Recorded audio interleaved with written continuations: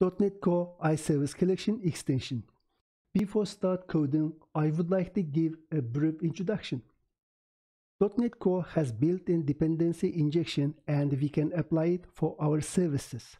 This is straightforward. Just add them to the IServiceCollection in the ConfigureService pipeline in the startup class.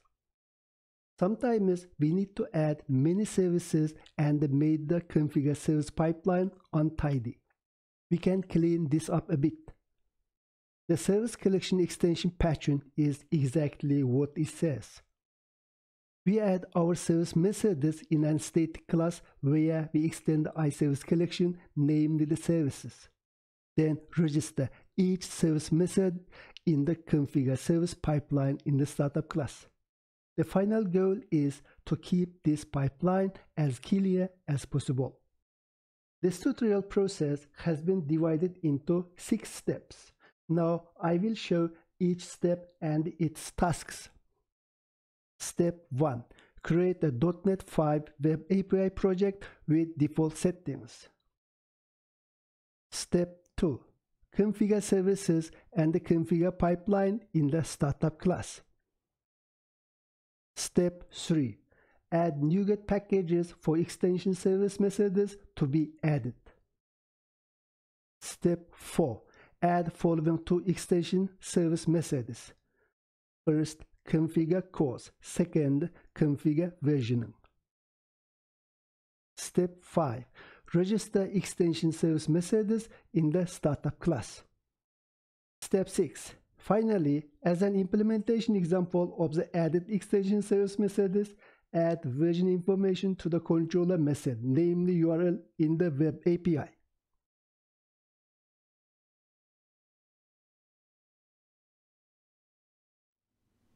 Click the Create a New Project button. This is the template for ASP.NET Core Web API with C#. I would like to select this. With the selection, move next.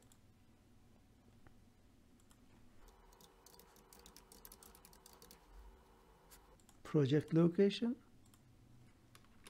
Select this folder. Select folder. With the settings, move next. I am going to use the .NET 5. With the selection, now I am ready to create this project. Click the Create Project button.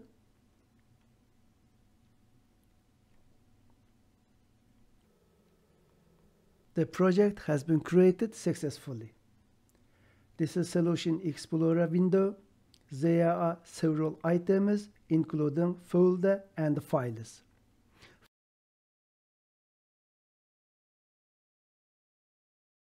This is the content of the startup class. Now let's look at the startup constructor. In default, it is injecting configuration service. In practice, we can inject other services as well. For example, we can inject iWeb host environment, and we can also inject iHost environment. Now we are injecting configuration service only. In default, there are 2 methods in this class. The first one is ConfigureServices. The second one is configure. The ConfigureServices and the configure. ConfigureServices method is the place we can register as many as services. However, we can register services in an extension method, and then we can call that extension method here, and it also gives us the same functionality. Namely, related groups of registration can be moved to an extension method to register services. We will add some services in an extension method later. The second method is configure. This method used to configure the HTTP request pipeline. Namely, this pipeline is composed as a series of middleware components. Each component performs operations on an HTTP context and either invokes the next middleware in the pipeline or terminates the request.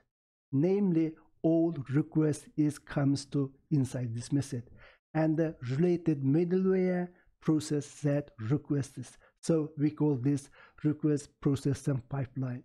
And this two method is very important at the starting point of the application.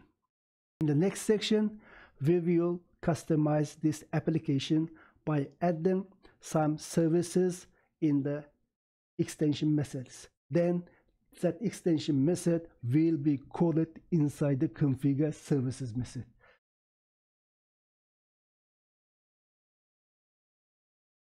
Let's install packages. This is the application I just created. I have listed packages to be installed here. I just copy the package name and paste it to the Manage NuGet Packages tool. Then select the latest stable version and click the install.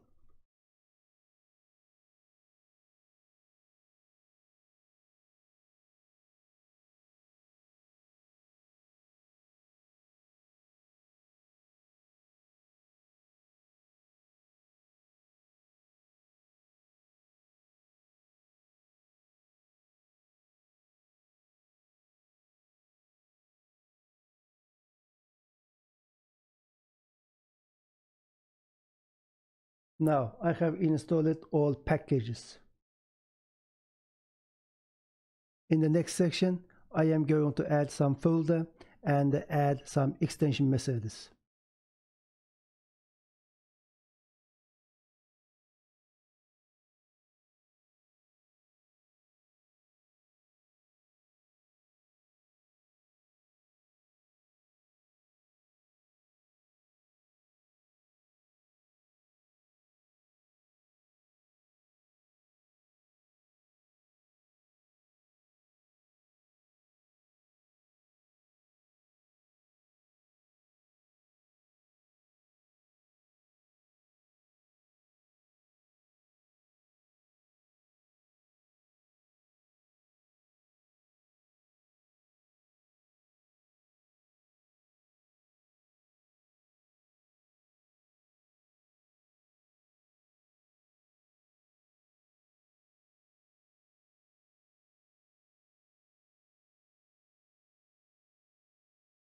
Now I am going to add extension methods.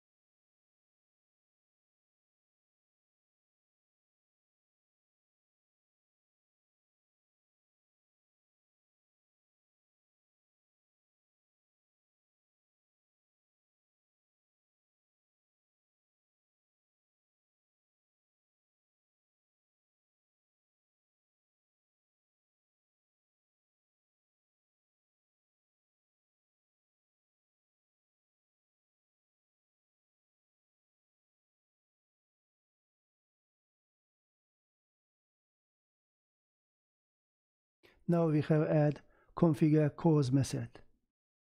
Now let's add the second extension method, and this method going to add version information to the application.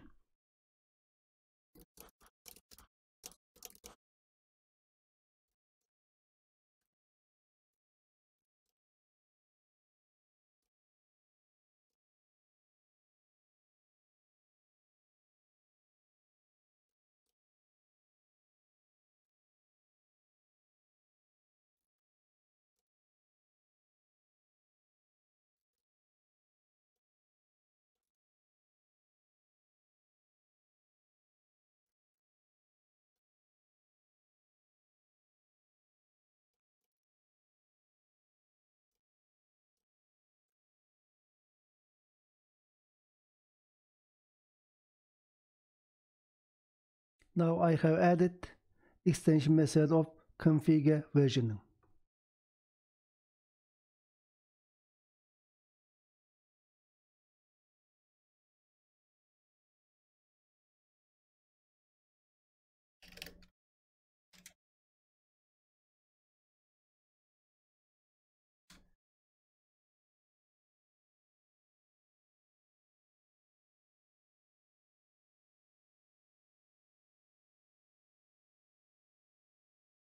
Okay, now I have added the extension methods to the startup class. Save it. I have added all extension methods. We have one issue here. Actually, we have added cause policy inside the configure cause. Namely, I have added this cause policy inside the configure cause extension method. I have called this extension method inside startup. So I need to add this functionality as well. So I need to add this. Okay, now I have added the configures cause inside the ConfigureServices. Now I am going to add corresponding middleware in the configure. Namely, app use cause, then add this method, this policy. Copy, then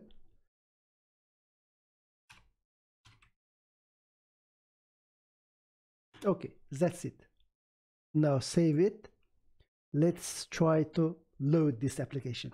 This application should be loaded inside the Swagger because the Swagger application is added in default.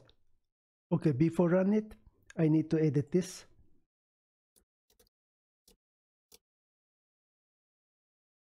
Okay, let's run it.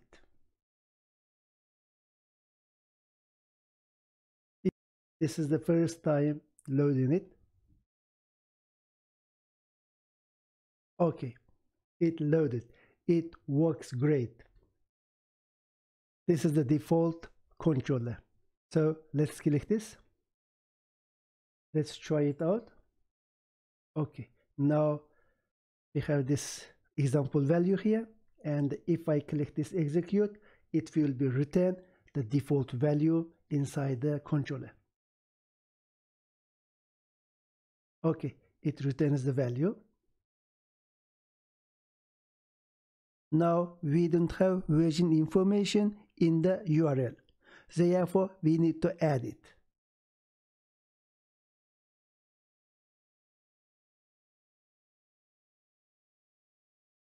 First, stop the API.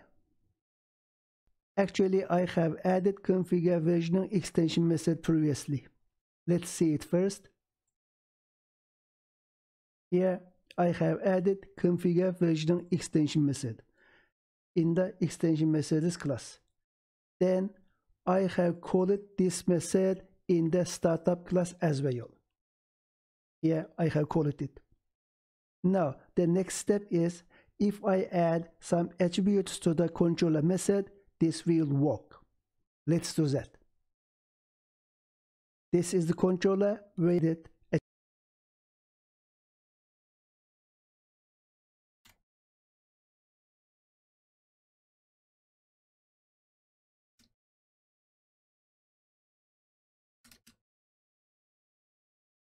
That's it. Now let's try it.